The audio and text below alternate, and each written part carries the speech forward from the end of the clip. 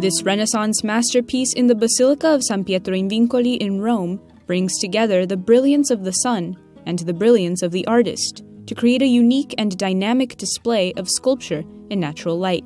It's the tomb of Pope Julius II.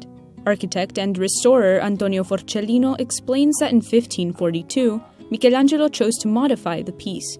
It was the artist's way of sharing his position on the debate between Lutherans and counter-reformers going on at the time. Representations of charity and faith flank the statue of Moses, which dominates the center of the piece. These figures clearly allude to the debate on salvation. The Lutherans said salvation was attained through faith alone. The counter-reformers said good works were necessary. Michelangelo's position, which is expressed in this monument, is different. It's a position of mediation.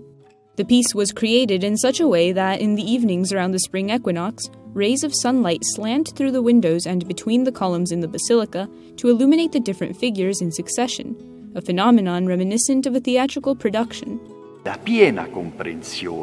full understanding of this monument comes in the evenings around Easter, during which, thanks to the sun's position, as we can see in these figures, charity and good works are transformed into light, thanks to Michelangelo's genius. The sunlight contributes to an interpretation of charity as itself a light that illuminates the truth and depth of faith. Recent studies suggest that this is exactly what Michelangelo intended when he decided to harness the sun to create this timeless work of art.